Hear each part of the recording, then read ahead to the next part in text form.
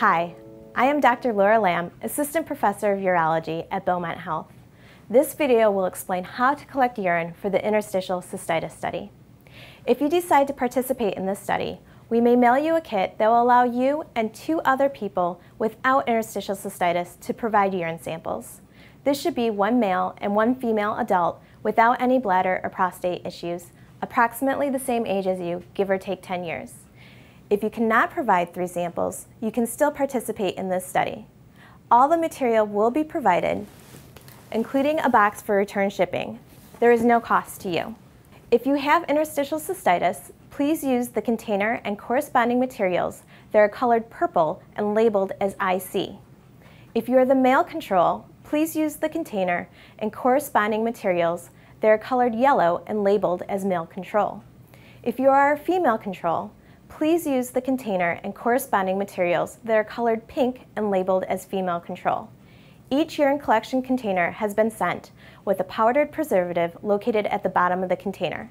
This is normal and will help the sample be usable for researchers. We are asking for you to provide a clean, midstream urine sample. This reduces the risk of contamination with bacteria from your hands or skin around the urethra. It does not have to be the first urine of the day.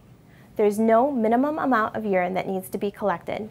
Whatever you can provide in a single session is enough. To collect a clean urine sample, wash your hands. Start to urinate. Do not collect the first urine that comes out. Collect a sample of urine midstream in the container provided. Do not collect the last part of the urine. Carefully screw the container shut, making sure it is done evenly and securely. Carefully invert to make sure there are no leaks. Wipe off any excess urine from the outside of the container. Now invert the container 20 to 30 times to make sure the preservative mixes thoroughly within the sample.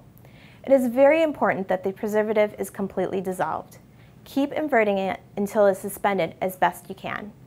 Place the urine sample inside the provided bag. Inside of the biohazard bag is an absorbent tissue. Please leave that inside the bag and seal the bag before placing in the small box and envelope. These steps will protect the sample during shipping. Do not place in the fridge. Keep at room temperature and out of direct heat. Please ship as soon as you can. There will also be a short survey and a 24-hour bladder diary for each person to fill out. For the diary, start keeping track of when you urinate, have leakage, or pain with urination by checking the corresponding box on the sheet at the time it occurred. You can have more than 1 check per box if you use the bathroom more than once in an hour. Start this when you first wake up in the morning. Make sure to track when you urinate throughout the night and end at the same time you started the previous morning. Once you have collected all the samples and completed the voiding diaries, place in the provided return shipping box. There is no cost to you for return shipping. These packages will be picked up by FedEx. To schedule a pickup, you can call 1-800-GO-FedEx or schedule a pickup online at fedex.com. Do not place in your regular mailbox as U.S. mail will not ship to us. Please try to send on a day when it is not extremely hot or cold outside.